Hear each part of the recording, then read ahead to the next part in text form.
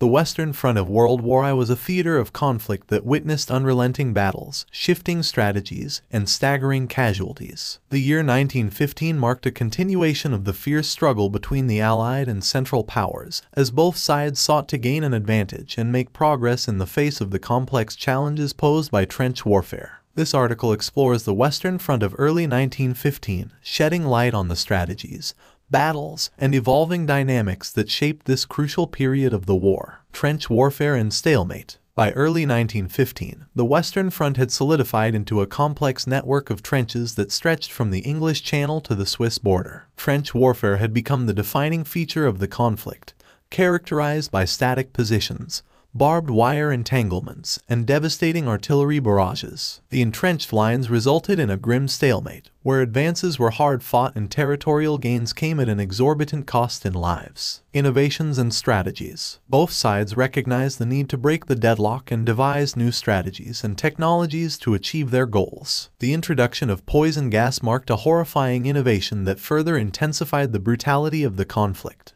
However, it was also during this period that both sides began experimenting with new tactics, such as tunneling under enemy lines and using artillery barrages to create breaches in enemy defenses. Battles of early 1915. The battles of early 1915 saw attempts by both the Allied and Central powers to make strategic gains and break the stalemate. The Battle of Neuve-Chapelle, launched by the British, aimed to seize German-held positions and create a breakthrough. Despite initial successes, logistical challenges and German counterattacks limited the overall gains. The Second Battle of Ypres, fought from April to May 1915, saw the first large-scale use of poison gas by the Germans. This battle marked a significant milestone in the war's brutality and showcased the devastating impact of chemical warfare. Impact on morale and strategy. The ongoing conflict and the challenges of trench warfare had a profound impact on soldiers' morale and the strategies employed by both sides. The staggering loss of life and the lack of significant territorial gains fueled disillusionment among troops. Commanders faced the difficult task of maintaining morale while adapting strategies to the evolving nature of the conflict. Legacy and reflection. The Western Front of early 1915 serves as a reminder of the enduring struggles faced by soldiers and leaders on both sides of World War I. The battles, innovations, and tactics of this period shaped the trajectory of the war and set the stage for the years of conflict that lay ahead.